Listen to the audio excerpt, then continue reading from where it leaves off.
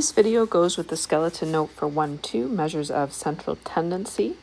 And the first thing that we're going to do is look at some terminology that we're going to be using. So the first one is mode, which is the value that occurs most frequently in a set of data. You can have bimodal data, which is data with two modes, so two most common numbers. And then you can have a modal class, which is the mode from a grouped frequency table that you'll see in some later examples. The next term is the mean. The mean is the sum of the numbers divided by the number of numbers in a set of data. So we can write that out in words like this. So the sum of our data values divided by the number of data values.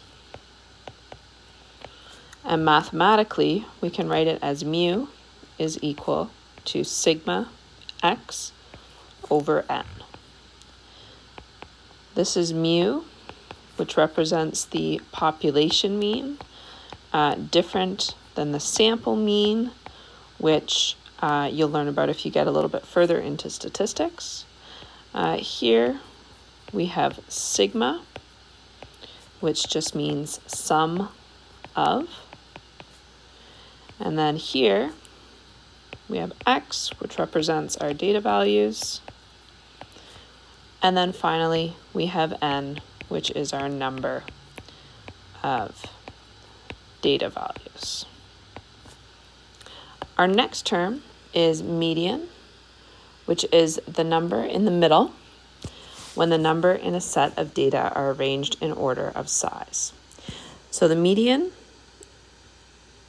is, let's see, if the number of numbers in a data set is even, the median is the mean of the two middle numbers. So we can represent the middle term as n plus 1 divided by 2, where n is the number of numbers in a data set. So if n is odd, let's say 13, n plus 1 divided by 2 is going to give us 7. And that means that the median is the 7th term, not the number 7. And then if you have n equals 14, we get our n value to be 7.5. And so that means that the median is going to be the 7th term plus the 8th term divided by 2. So right in the middle. So let's look at an example where we're going to calculate each of those three characteristics for a given data set. So the table we have below shows the number of aces served by tennis players in their first sets of a tournament. Determine the mode, mean, and median for this data. So our first column is the number of aces. Second column is the frequency. And then we need to know our total between those two columns. So if you have 4 tennis players hitting one ace, that's 4 aces. Okay, we've got 11 people hitting 2 aces, so we've got 22. 18 and 3, similarly all the way down. 13 and 4. 7 and 5. And then we've got 6 and 2, so 12. Okay. So the other thing that we need to know is how many we actually have in this set. So in order to do that, we're going to add up our middle column. So I'm going to do this just by showing it here. 4 plus 11 is going to give me 15. 15 and 18 is 33. 33 and 13 is 46. 46 and 7 is 53, plus 2 is 55. So that means that our total in our data set is 55. Okay, and then we need to add up our third column here too, which is going to give us 179. So this is going to give us the information that we need to calculate the mean. So we'll do that one first. Mu is going to be equal to the sum of our data values divided by the total number of data values that we have. We found those two already. We've got 179 divided by 55. And so we're going to get that mu is approximately 3.25. The mode, we're now looking for the most common number of aces served by tennis players in their first sets of a tournament. So there we're looking for the highest number in the second column. So hopefully you can see that that is 18. That means that my mode is 3. The final statistic, the median. Okay. What we are looking for is our middle term. So our middle term is n plus 1 over 2, which in this case is 55 plus 1 over 2. So that's going to give us, let's see, 56 divided by 2. So the 28th term.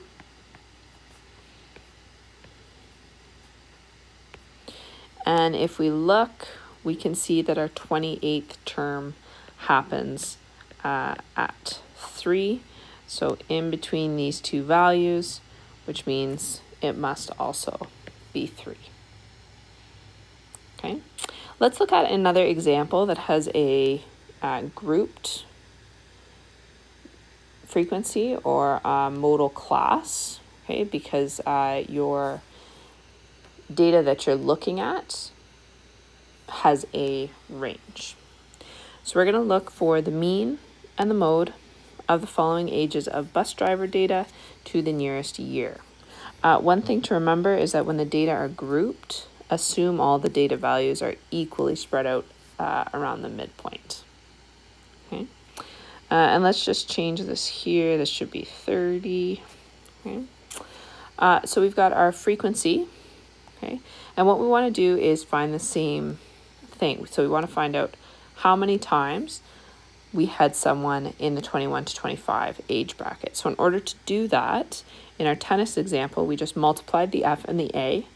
Here, because we have a range, we want to find the midpoint first, and then we're going to multiply that by our frequency. So 23 times 11 is going to give us 253. And we're going to go all the way down the column. So find the midpoint.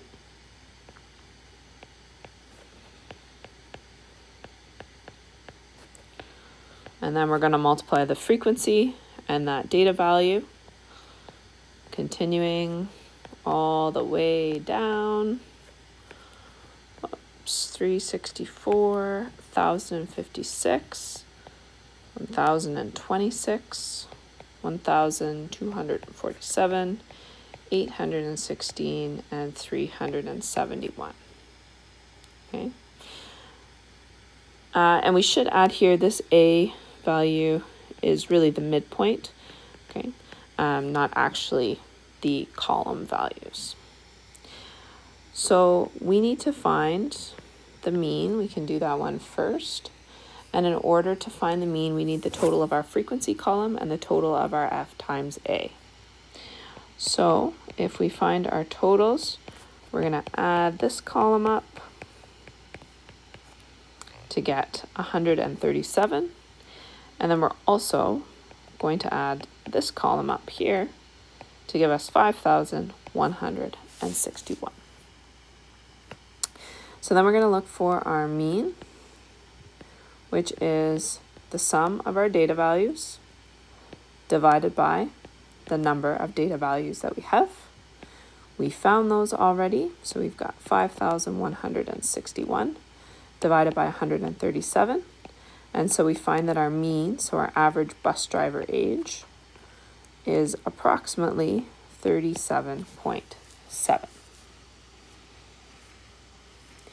In order to find the mode, now we can't just have one age number. Now we're going to have a modal class because we have a range of values. So in order to find that modal class, we're going to look in this column right here, and we're looking for the highest number.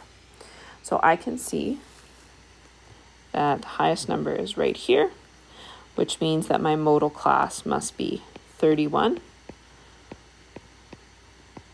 and 35. So between those two values is the most common bus driver age.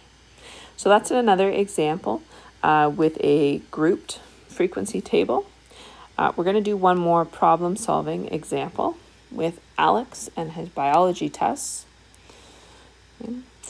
So he writes 5 biology tests this year, and his marks on the first 5 tests were 74, 65, and 81.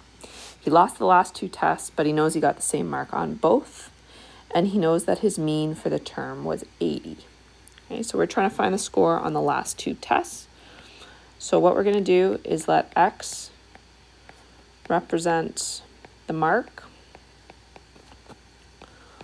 on the last 2 tests. And that's going to allow us to set up our equation. We know the totals of his first 3 tests, and then we know his last 2 tests, he got the same mark. We're going to divide by the total number of tests that he wrote, and that must equal his average. So now we've got an equation to solve. We can collect some like terms, move things around to isolate for X. Okay, Alex looked like he worked maybe harder at the end of the term. He got 90 on those last 2 tests. Good work, Alex.